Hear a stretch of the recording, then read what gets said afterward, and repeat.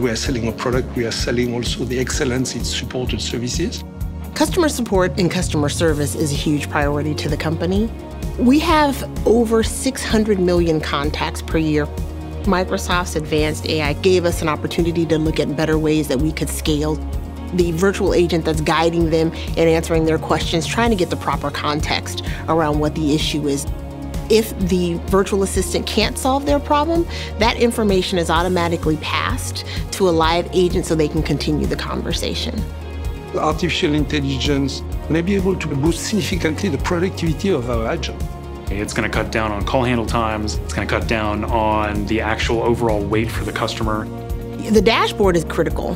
We're able to understand direct customer feedback, see key metrics around how the system is performing and whether or not it's resolving customer problems.